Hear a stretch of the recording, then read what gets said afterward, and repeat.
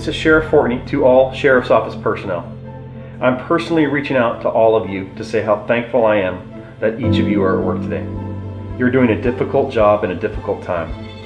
You've shown up to work while facing the pandemic, widespread civil unrest, a significantly growing population, and an increased danger and stress associated with all of it. It's sometimes hard for people who don't experience with their own boots on the ground to know what you see, what you face, and who you help every single day. They may not realize the places you go, the danger you run towards, and the people you meet on what is often the worst day of your life. We're gonna need more units out here. We're all coming.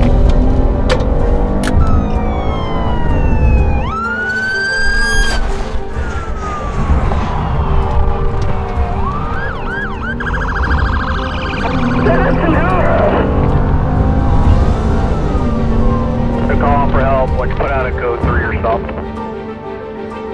Copy code. Hurry up. We're coming. We need some units here now. That was one of the scariest radio transmissions I've heard of my career. I heard my partner get on the radio, and I knew something sounded off with his voice. And next thing I know, it's clear that they're in some type of altercation with someone, and it was so far away in such a rural and remote area of the county. And ultimately, it really drove home that there are areas that we patrol where it's either just you or your partner. You have to really be able to keep that in mind and be as safe as you can be. Someone broke into my house. I think they might still be in there. We'll be there as soon as we can. Police, you're under arrest! Stop or I'll send the dog! Nurse! Come in, you! Come on, answer.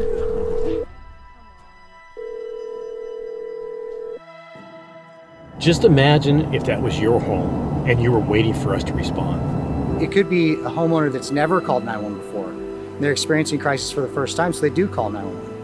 And they're in some sort of angst mode. They're anxious. They're excited. They need our help. A slow day for a South County deputy is between 18 and 20 calls. It's not uncommon for deputies out here to be handling, between 20, 25 to 30 calls per shift, per 12-hour shift. And so if we do the math, I mean, you've got 6 deputies handling, let's just say 20 calls. I mean, that's 120 calls per day. But we have to prioritize that. Now a more priority type call comes out, we're gonna divert our resources to that because we have to. And then they call back and they call back and they're still waiting.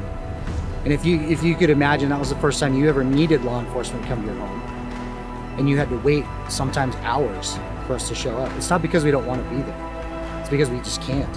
What if you're driving back from the jail after booking somebody, you're going to that burglary that's been holding for an hour, and another in-progress call comes out that's a priority call, like a stabbing or a shooting, a drive-by shooting, a vehicle that's being stolen by force, a carjacking. You now divert to that other call. You don't go to that burglary because you have to prioritize those calls that could involve the life of someone.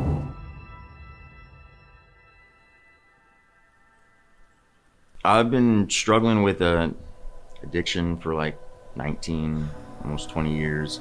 It kind of all went really bad when my mom died in 2012, and I struggled going to jail, like constantly just not having any hope, it seemed at the time. I was approached by Heather Banks. She would come out to the various camps that I stayed at. She cornered me like a few times. She never gave up. She saw me like 2 or 3 more times out there, always telling me like there's a better life, and most of the time I would just kind of shrug it off. And without them actually being persistent and going out there and never judging me, and they believed in me even when I didn't believe in myself. And without that, I probably wouldn't be standing here today. And I owe them my life. I mean, I know I put in the work, but I'm here because of them. They care. And the opposite neighborhoods, they gave me a chance, and I'm here. I'm alive, not in prison. I have my dad. I have a twin brother, niece and nephew, and my dad tells me like all the time how proud he is of me. Me and my brother don't talk like that. He's like my best friend. I remember one time he saw me out there. I didn't see him very much when I was out there, and the first thing he did was give me a hug, you know, and he told me once that he was expecting like someone a cop to say that I was dead, and to hear him say that was, I didn't like it. And having my family back, I can't even describe it with words, you know?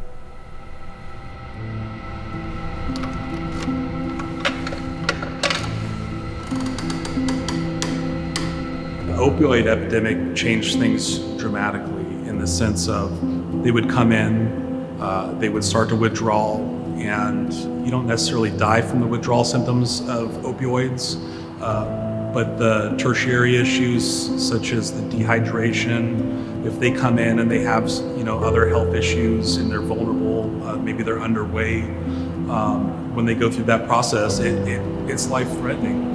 We've consistently had about 30% of bookings come in that had an opioid addiction issue. In my conversations with jail leaders across the country and going to different conferences, it became readily apparent that this was a nationwide problem. This wasn't something that was unique to Snohomish County, and there wasn't necessarily a magic solution out there.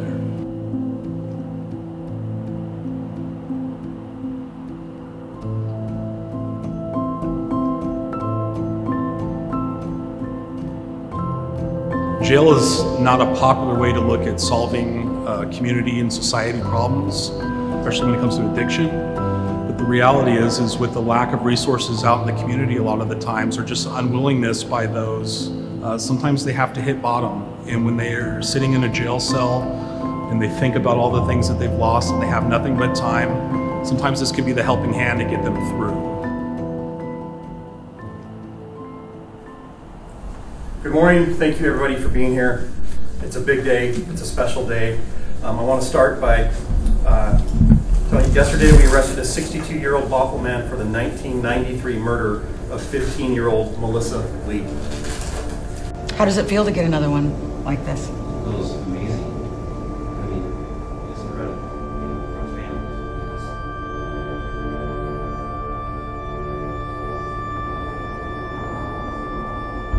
Well, if you can imagine, you know, being Melissa's mom or her sister, they've been waiting for 27 years for this to be solved and for the person or persons to be held responsible for, you know, who killed their daughter. They'll never get over it. I mean, there's never going to be complete closure. You can't bring Melissa back. You can't bring these victims back, but you can provide some justice. I mean, I could sit in my office and work 7 days a week, 12 hours a day, and just scratch the surface off of what we need to get done. I mean, how does that work, you know? And like I mentioned earlier, our cold cases that we have, I don't want to be the one that has to tell a family member that, sorry, we can't work on your case because we don't have time or money. I mean, that's not fair. If I had a loved one that was murdered or assaulted, you know, I'd want that to be worked on and to have somebody try to solve that case to find the person or persons that were responsible. When I started in Major Crimes in 2007, we had 3 additional bodies. Since then, we've lost those 3 bodies. So we're working with less now than we did in 2007. That was 13 years ago.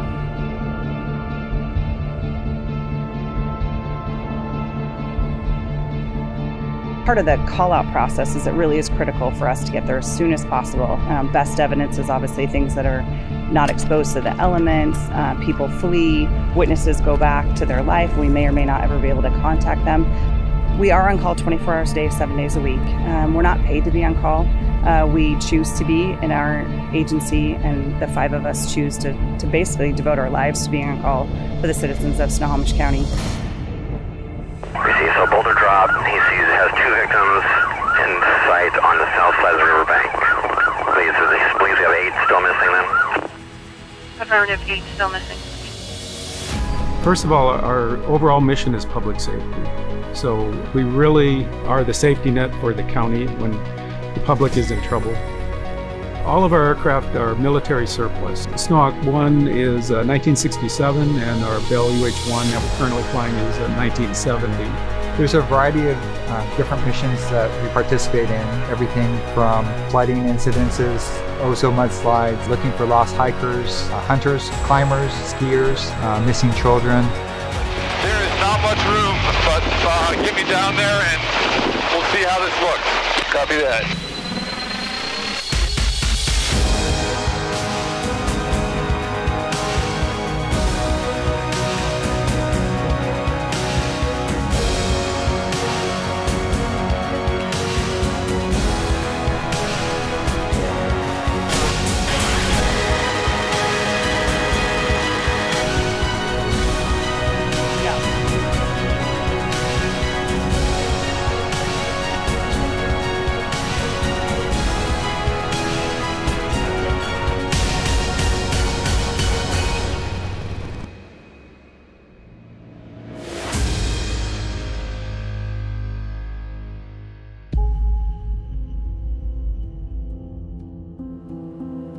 How do you make a phone call and tell somebody, I can't investigate the rape of your 10-year-old today because we don't have resources? It's more overwhelming, the case pressures we have, than it is a lot of the other things. And that's why detectives leave.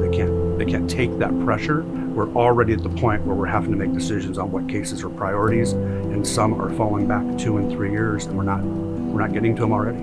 Our operations scaled down as far as our discretionary budgets. You know, I understand that when we talk about budgets in law enforcement and corrections, they've got to be a discretionary budget. There's got to be a cool equipment fund, a uniform fund, or things like that, or training. We simply don't have that. Those are line items that have never recovered since 2008, 2009. If we weren't able to respond to a call, if I didn't have this position, it'd be a huge loss in resources and tools for the rest of patrol to utilize. When I respond to a call, I'm able to bring specialty equipment that allows better and more effective communication with the subject.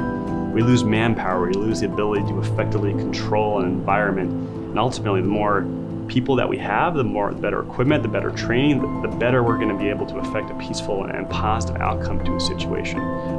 Without the crisis negotiation team, without the SWAT team, we're really taking away a valuable tool and resource, not only for law enforcement, but to help the community at large. To be honest with you, I don't know how we would be able to do this with less people than we already have. If there were fewer sheriffs, we wouldn't be able to get the help that we needed on time. We don't need less deputies, we need more. They need more support and more sheriff's officers. It's unacceptable for me as somebody that lives in unincorporated county and feels safe about the deputies that come to my house. But it's also concerning of the time and delay that it could cost them, it could cost my family. I don't want to be the one that to tell a family that I can't work on your case because we don't have the funding or we don't have the money to do that.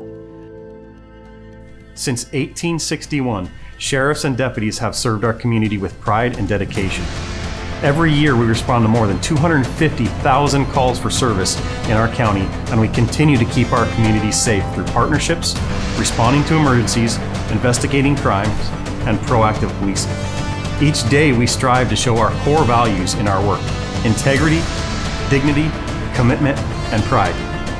We need you, the people we serve, to help us protect the staffing and services we currently have at the Sheriff's Office. Our population continues to grow each year, and we cannot pass this important public safety funding issue on to the next generation.